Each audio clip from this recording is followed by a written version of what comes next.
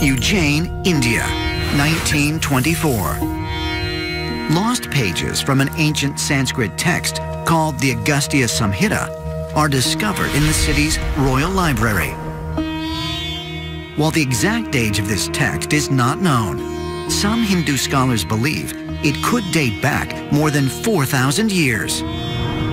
In it are the collected works of sage Agastya, a disciple of Shiva, and the first in a line of Hindu saints known as Siddhas.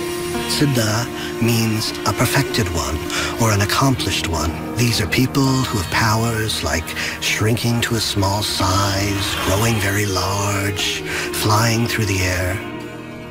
Shiva is generally regarded as being the ultimate Siddha, the first and primordial Siddha.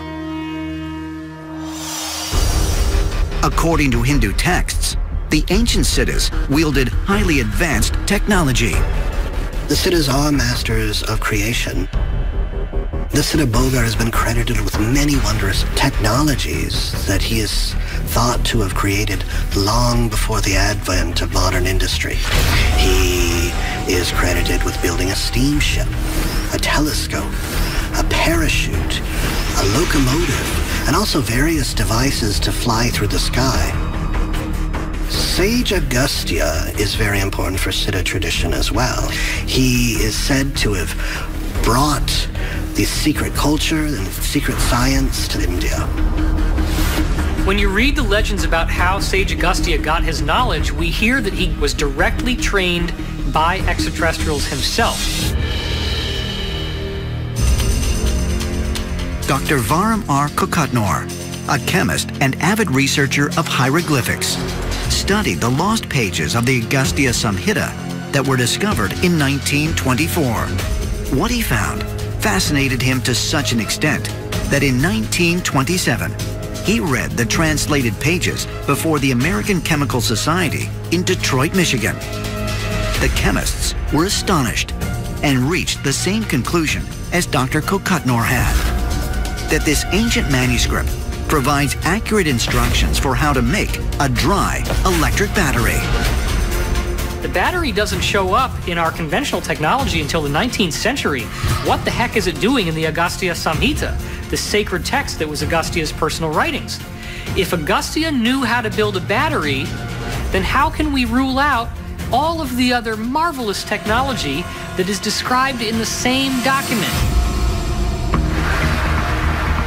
On March 31st, 2016, author and researcher David Childress met with physics professor Dr. Michael Dennin at the University of California, Irvine, to put Sage Agastya's centuries-old instructions for building a battery to the test. So we need a well-cleaned copper plate. Okay, so that's the copper plate here. That's going to make one end of our battery. All right, and we need an earthenware vessel.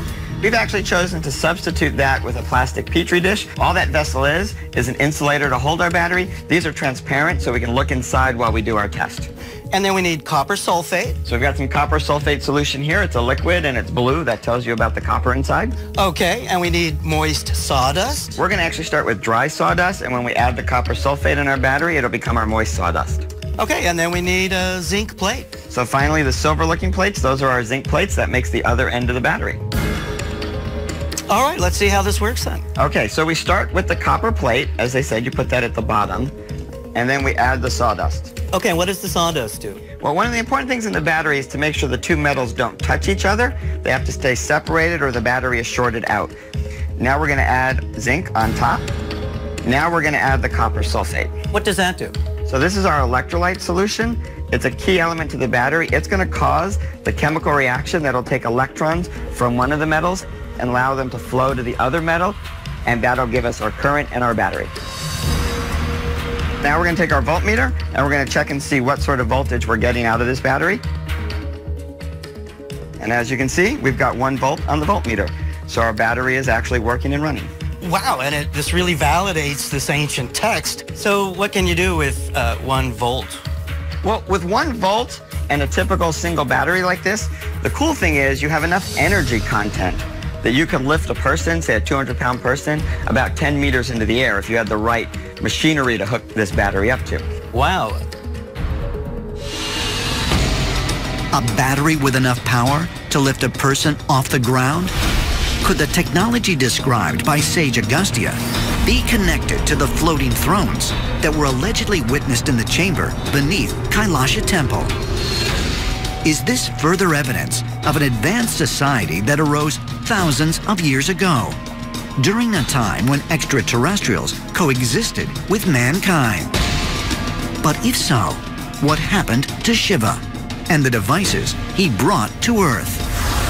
Ancient astronaut theorists suggest the answers may lie hidden high on a Himalayan mountain peak that is forbidden to climbers.